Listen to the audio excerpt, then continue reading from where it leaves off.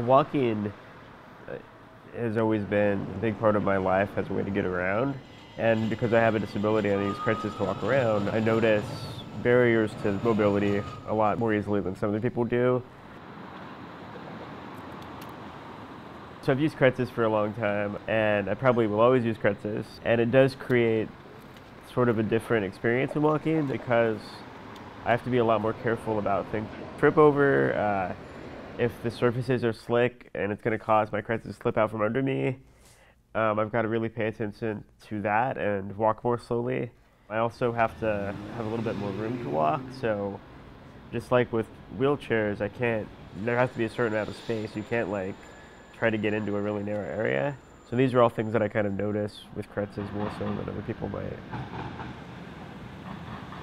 I actually kind of planted my routes to try to avoid that kind of stuff, but the aisle for the construction site's not actually as wide as it was supposed to be.